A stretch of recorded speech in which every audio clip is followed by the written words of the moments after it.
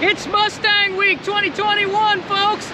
I'm here at Myrtle Beach, South Carolina, and let me tell you, there's a whole lot of wild ponies running loose, and there's some cobras slithering in the sand. So saddle up and get ready for some fast-paced, adrenaline-pumping car show action.